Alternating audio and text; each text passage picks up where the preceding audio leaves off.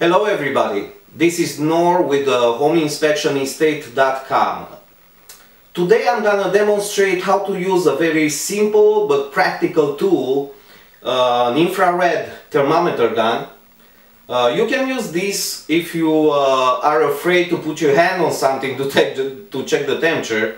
Let's say your stove or maybe your electrical panel, it's hot and you want to see which breakers are getting hot. This is the tool you gonna need. Me as a home inspector, I'm using this tool especially to check the temperature coming out the heat and cooling registers located on the wall that I cannot put my hand on because they're located pretty high, sometimes on the upper side of the wall, and I'm a pretty short guy.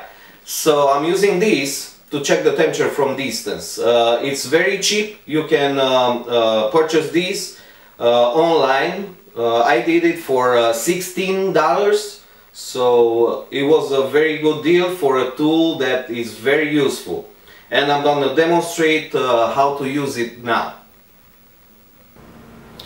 To use the infrared thermometer gun, all you have to do is press this trigger here. As you can see, by default the thermometer gun stays on standby mode. It doesn't have an on-off power button. So to activate it, just press the trigger, keep it pressed, and you can have the reading 62, 63 degrees on the wall close to the register. And now going to the register, I'm running the air conditioning now, so the temperature is 53 degrees by the register.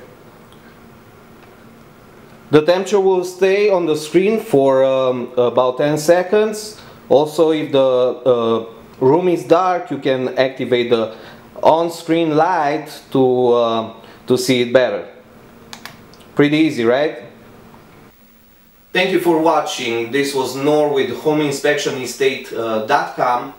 Just visit us online, follow the links below, and if you need a home inspector to check your future home, give me a call. I give you a free quote and I'll come and inspect it for you. Thanks for watching.